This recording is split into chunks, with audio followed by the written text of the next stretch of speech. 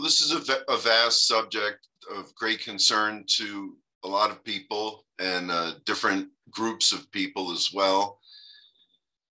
And this is a problem that goes back 4,000 years to the founding of the Empire of Babylon, and it has to do with empire building. And this mentality for empire building has to do with building a empire that controls the material things in the material world. And the people that are involved in this have defined their terms like rule, power, authority, and things like this. So in ancient times, if an army like the Mongols came in and destroyed Baghdad and the Islamic dynasties that were set up, they would then conquer them and then set up the Mongol Empire. And they would rule by force, and might makes right. And it's a human behavior pattern that follows the struggle for existence, like animals have in the animal kingdom. People think of power in the animal kingdom, well, they think of the predatorial animals, like the lion, that they say is the king of the jungle because it has enough power to tear apart and eat up some of the other animals in this way. Well, the other animals are also confined to their experience of what they can think about or desire through their senses. The eyes, ears, nose, mouth, arms and legs, tasting, touching, smelling, and they want to have and acquire a space where they can enjoy the material pleasures of their life. So they're able to get in control of land and control goods and services, make laws about what is legal or illegal. And they do this in a kind of a rigged system to benefit themselves personally. So by power and control and authority, this has to do with them feeding their insatiable, insistent self.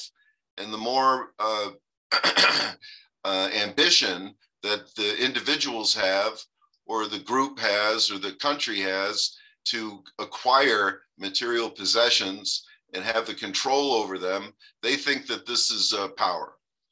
Well, this is not really power. Everybody here who's a human being that lives, their body will eventually become disintegrated. And within 200 years, none of us will be on the planet anymore at all. Everything in this world is made out of atoms, minerals. It's the building blocks of everything that we can see in the world of creation that we're exposed to. And these are all subject to being ultimately disintegrated and rearranged. So everything here in this world is completely transient and in a constant state of motion and in a constant state of flux and transformation. Things are either coming into existence and growing and evolving and creating different structures that are more complex, or they're going out of existence and are in a state of disintegration and eventually decomposition. We see this with the life of a plant. They find ancient seeds hermetically sealed in Egypt, and they're 5,000 years old or 4,000 years old, and they're able to take them out today and plant them. And as soon as they add water and sunshine, the seed sacrifices itself and becomes the plant, and growth is initiated. And then later, at a certain time in the plant's life, the life force starts to fade, and the plant reaches its life cycle and begins to disintegrate, and then eventually it's consumed and pulled apart. So power, real power, is the power of the spiritual reality and the operating reality that's operating behind the scenes, that is in control or a guide or a parameter by which the patterns that we see in front of us take place. Well, human beings created this game when they hijacked civilization from the divine educators and removed themselves from the spirit foundation. So what they're doing is they're defining rule, power, and authority, or power, in strictly a materialistic mindset. And this isn't actually real power. The people thought that they had power when they were able to crucify Jesus. They thought they had power when they were able to run Muhammad out of town. And they thought they had power when they raised up armies to try to defeat the prophet and the believers in his day. And this is not what real power is. In fact, when the Prophet Muhammad revealed the victory surah in the Quran, after having had many battles where they were materially victorious, he revealed the victory surah in the Quran when the Treaty of Hudaybiyah was signed in 628 AD. And all of the believers and the community at that time questioned him. They said, why are you revealing a victory surah when we haven't had a glorious battle, we haven't captured any territory, but we're making a peace treaty with those who controlled Mecca? And this is because real power is the power of human beings being able to cooperate together and being free of prejudice, and where the individual human beings themselves do not have a solely materialistic outlook on things. So this question about power is answered very easily, that the Sans Guardian Bahais, like many Jews, Muslims, and Christians that have a materialistic outlook, are looking to set up some sort of organization or structure by which they can control the material affairs of the people. And this is as far as their outlook goes. But God is already in control of all the material affairs of the human beings, both in the creation of the physical universe and our bodies, and God is in control of the spiritual reality of human beings, which is the soul and the intellect and our spirit that we have latent inside of us that's invisible. So real power is the power of the true educator that's able to educate human beings out of the animal condition so that they can become real human beings and have this spirit. So I'm going to read a few quotes from the guardian of the Baha'i faith, Showqi Effendi, that shows that the people who are in this other mindset of just materially expanding and having ambition to have people sign cards or convert, so to speak, to their religious group, whether it's Sunni or Shiite or Jews or Christians or Catholics and Protestants or Baha'i or some other group, is all outwardly irrelevant. What's significant is the transformation of the individual human being into understanding and experiencing their true inner spiritual reality. So this is what Bahaullah has revealed in the oneness of humanity, is that we should all be able to become spiritualized. This is from Abdulbaha, and he says, "O ye loved ones of God, in this, the Baha'i dispensation, God's cause is spirit unalloyed. His cause belongeth not to the material world. It cometh neither for strife nor war, nor for acts of mischief or shame. It is neither for quarreling with other faiths, nor for conflicts with the nations. Its only army is the love of God, its only joy the clear wine of his knowledge, its only battle the expounding of the truth. Its one crusade is against the insistent self, the evil promptings of the human heart. Its victory is to submit and yield, and to be selfless is its everlasting glory." And Showqi Effendi clears this up about what this one crusade against the insistent self means.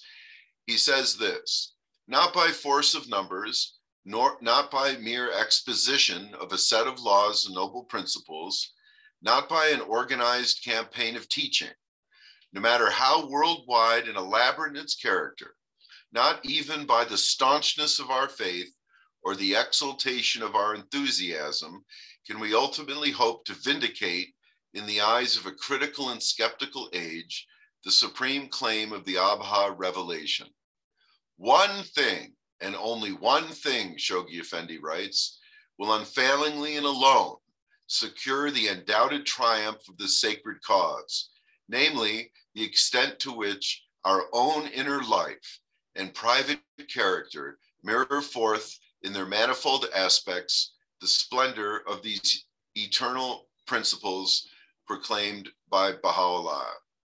And again, he states, the friends must realize the power of the Holy Spirit, which is manifest in quickening them at this time through the appearance of Bahaullah.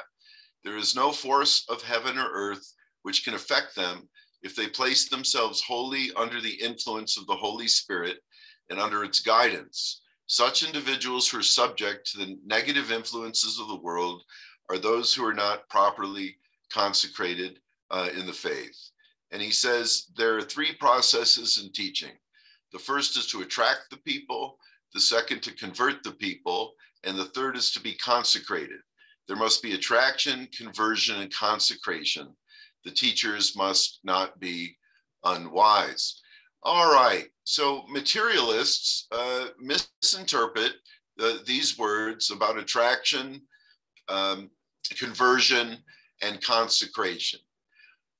What this is referring to is that the direction that the Baha'i faith is going in at the present time, as it has been for the last century, but more with conscious awareness, is the crusade against our own insistent self. In Islam, in some of the groups, this is referred to as the greater jihad, which is the triumph over nafs amara, or the insistent self. The insistent self is the self that defines power and greed and self-aggrandizement as the material control and manipulation of things for the power, manipulation, and control over other people, and having influence to control their thoughts or their minds or their behaviors or influence their ideas. So what we're talking about is not the whole world converting to the Baha'i faith, quote unquote, and signing cards or becoming part of an objective obedience to a certain Baha'i or group of people that claims that they're being Baha'i. What a Baha'i person actually is a person who is firm in the covenant, and through that knowledge is able to be assisted by God in overcoming their insistent self. And that's the conversion. The conversion is to be converted to understanding that we're here on earth in the material world and in our human relationships in the human world with other people, to become created in the spiritual and everlasting image and likeness of God. And these are the spiritual qualities and attributes of God: love, justice, mercy, concord, fidelity, harmony. So the person has to be able to overcome their insistent self and be dedicated to service for humanity in the name of God, because this is the growth-oriented direction of our true or spiritual inner personality. When a person starts to perform this by teaching the true spiritual reality of the Baha'i faith to themselves, where God has become their own first teacher in their own understanding of this, then they become consecrated and converted to this. When they become fully dedicated to it, they're consecrated to it. It begins with an attraction, not to joining another group or converting to another religion or organization, but an attraction from the self of the person to the one true invisible God. An attraction the way the lover, the soul, is attracted to the beloved, the creator of the universe and everything in it. Then they become converted to a new understanding of the spiritual reality, which is the source of true power and knowledge and authority and love and justice and the qualities ad infinitum of and attributes of God. That's what it means to be attracted to God, converted to the Spirit, and then consecrated to such an extent that a person would never seek any personal gain or ulterior motives or self-empowerment or self-aggrandizement from any of the things of this world of Nasut or the human realm. They're completely severed and detached from this. That's what a Baha'i is. So this is why Abdulbaha states that it doesn't matter if a person's never heard the word Baha'i. If they've been attracted to the God, the one true invisible God in the spirit, they've been converted to no longer behaving like an animal and to no longer be attracted through their insistent self to greed and the material things and power of the animal mentality that's in the empire building we were mentioning, then they are converted in this way, and then they become consecrated in God. It doesn't matter if the person self-identifies as a Jew or a Christian or a Muslim or a Buddhist or a Hindu. We would consider that person who is consecrated in God and shows forth all the qualities and attributes of God to what we would mean to be a Baha'i. In other words, if we had a bunch of lamps and some of the lamps were Jewish and some of the lamps were Muslim and some of the lamps were Christian and some of the lamps were Baha'i and the other faiths, etc., and they were all off, well, then none of them are on. And what we mean by Baha'i is a lamp whose light is lit and who is on. If out of all the Jewish lamps, 3 of them were on, and out of the 10 or 20 Christian lamps, 2 or 3 of them were on, and out of the hundreds of Muslims or lamps, 30 of them were on, and out of the millions of Baha'i lamps, 1 was on, well, then we'd have 1 Baha'i, and all the other ones that were on would also be considered Baha'i from our point of view. So the prophecy in the Baha'i faith, when it says the whole world will become Baha'i, does not mean that the whole world is going to convert from a material religion that they're a member of outwardly and then join a different congregation and now call themselves Bahais or something like this. This is completely wrong thinking, and it's the same mentality that's in the Naf Samara, the insistent self, and the empire building.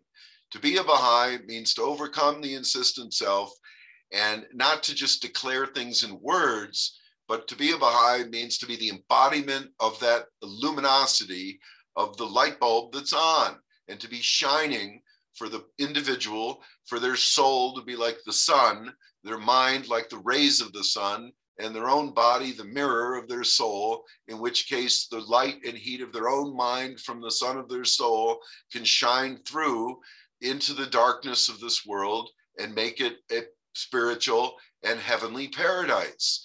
And this can only happen when the soul turns to God and the fire of the spirit of faith is kindled within the soul so that it is able to shine with this bright light of the mind forward toward the rest of humanity. And the power behind this is the love of God.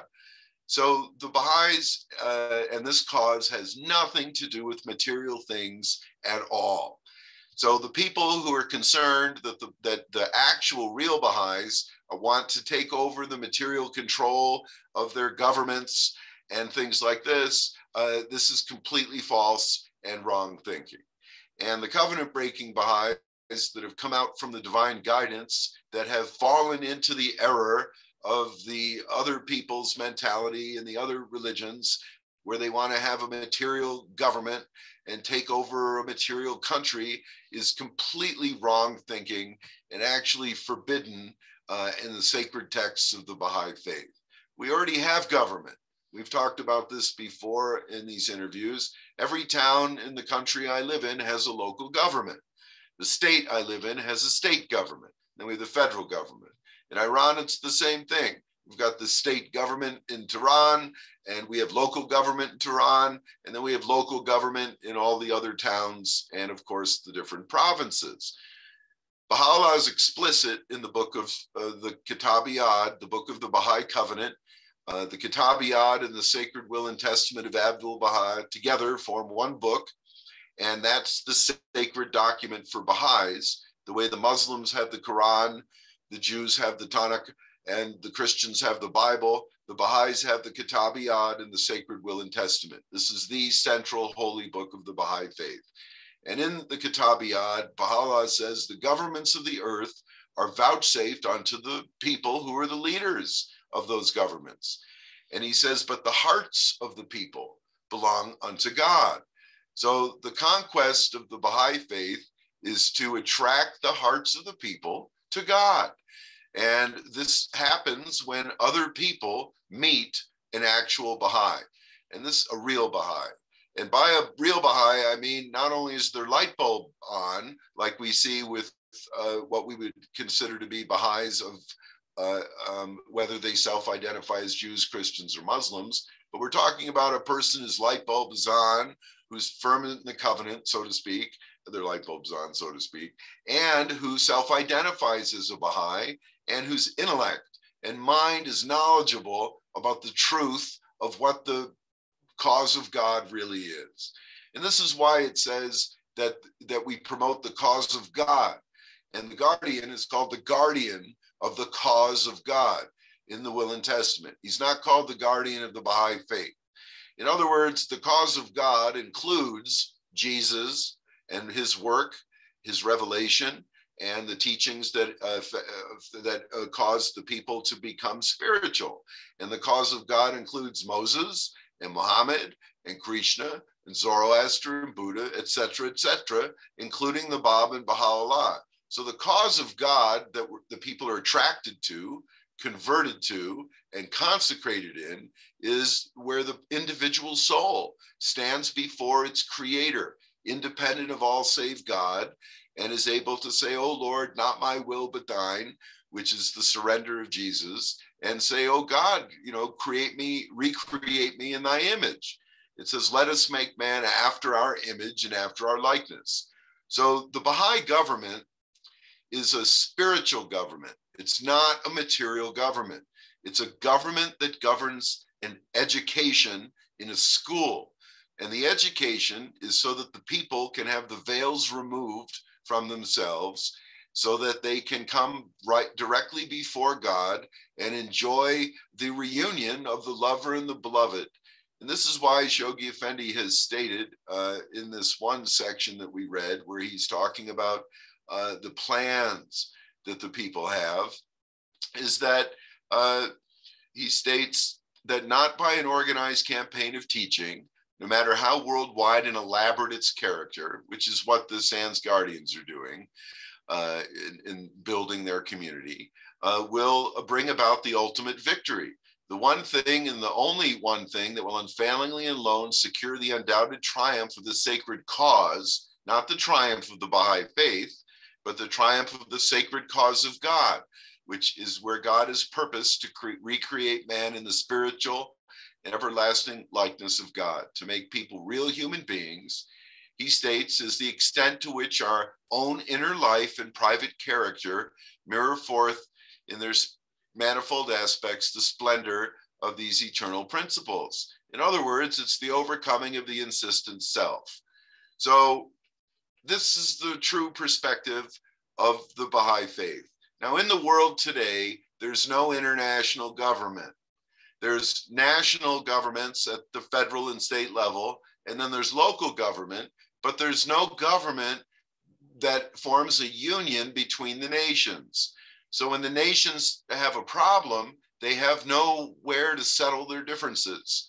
And if they're performing shenanigans and have this insistent national self-pride to want to invade or conquer their neighbors or make economic war or be uncooperative in the international community, this becomes a difficult problem.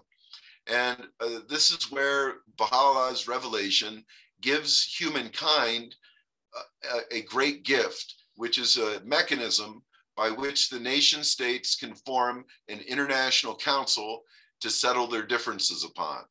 When he first gave the revelation and they rejected the religion of the spiritual depth of what this is about, which when a person conquers their insistent self inside themselves, which is the greater jihad, they attain a condition and a station in the presence of God, which we would call the most great peace.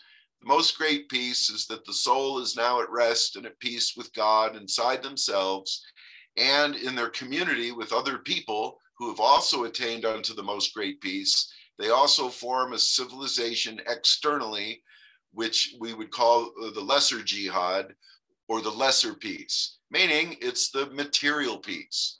The material outer peace is lesser than the spiritual inner most great peace that a person would experience. We can only have a peaceful society if there's peaceful people.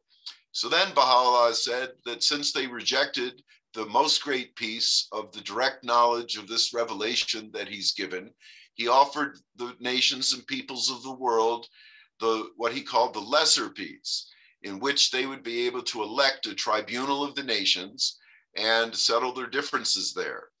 And he's very successful. Baha'u'llah declared the equality of men and women. He declared the abolition of slavery. He declared the abolition of war. Conflict and strife are absolutely forbidden, a rigid prohibition in the book. And he called for the election of an international union or council of the nations or supreme tribunal.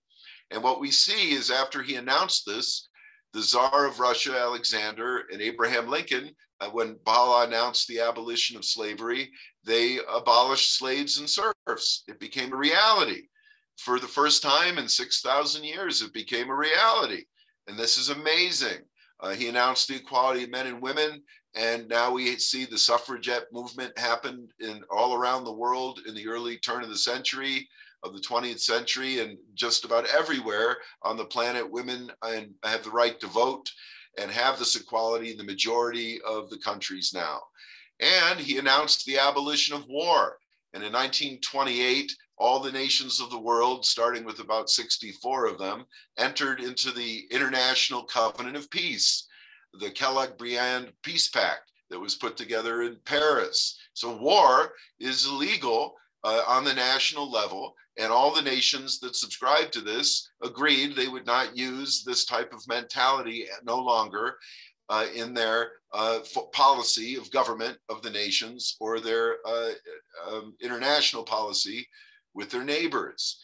In order to implement these things, they needed to elect an international council. And this was imitated 3 times. Wow.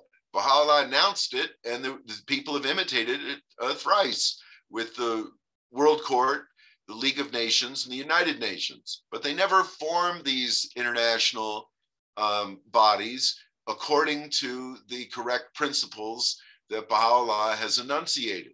So they failed. The World Court failed. We had World War I. The League of Nations failed. We had World War II. And the United Nations, we're watching it failing right now. And we're on the brink of what they're calling World War III if thermonuclear weapons are eventually used in the scenario that they're anticipating. That would be 1 hour of thermonuclear war in which 1/3 of mankind was killed in that 1 hour, and every American city of 100,000 or more is targeted.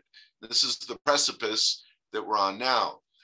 The Bahais were entered into a Bahai covenant with Baha'u'llah and Abdulbaha to continue the true work of Baha'u'llah and Abdulbaha. And this work has nothing to do with converting people from this other materialistic mentality to being Bahais or signing cards. In fact, during Baha'u'llah's ministry, while he was a captive in the Ottoman Empire, in the prison of Akka, he forbid his people at that time to teach the Baha'i faith in the Ottoman Empire to convert the people. And when the state of Israel was set up, Shoghi Effendi continued this, that the Baha'is were not to teach the people in the area of Palestine and Syria and Israel the proofs and evidences or what the interior view is of what the Baha'i faith actually is in its reality, so that they would find out what this was. So the Baha'is at the leadership level have never been intent on mass converting people to be blind followers or just part of the Baha'i group.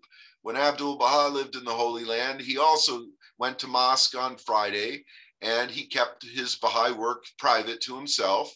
as far as the education to the proofs and evidences and the reality of what the Baha'i revelation is. But that didn't stop him from performing the Baha'i work that the Baha'is are supposed to do. He was able to buy farm equipment and plant gardens and crops for the people to survive and not starve when the war broke out, World War I. He hired a physician in secret so nobody would know it was him to be a free clinic for all the people in the area where he lived because they didn't have health and human services supported by the government at that time.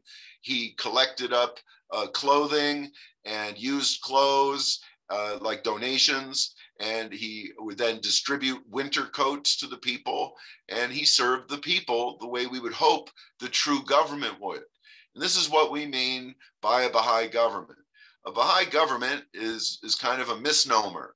Because in the Kitabiyat, he states the governments of the earth are vouchsafed unto the rulers, but their hearts, which includes the hearts of the rulers, belongs to God. If the rulers, who are the leadership people that are elected by the people in their local and national governments, have their hearts belonging to God, that's a Baha'i government. It doesn't matter if they're stated to be a Jew or a Christian or a Muslim. If their heart has been attracted to the one true invisible God through Jesus, Muhammad, or Moses, and converted to being absolutely enthralled and in love with the one true invisible God through Jesus or Moses or Muhammad, and they're consecrated to the one true invisible God through Moses, Muhammad, and Christ, we consider this person to be a Baha'i. And if they consider themselves to be a spiritual Christian or Jewish or Muslim, that's the religion of origin from the original manifestations that God sent them in the cause many years ago or centuries ago.